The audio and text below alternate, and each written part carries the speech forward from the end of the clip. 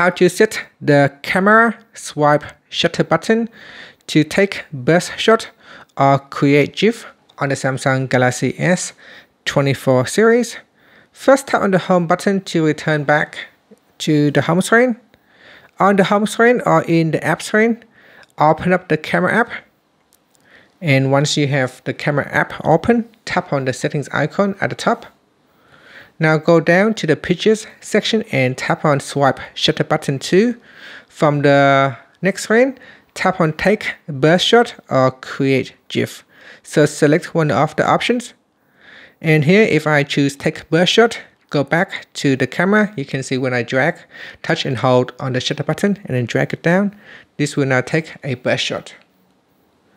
To create the animated GIF, you can select create GIF, and then we can go down, we can go back to the camera, then we drag on the shutter button down, and this will create the animated GIF. So here I'm going to move my camera around, and then when I open up my image, you can see that it will show the animated GIF.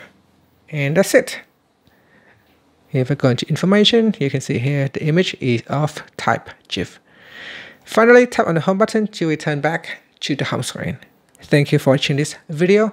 Please like and subscribe to my channel for more videos.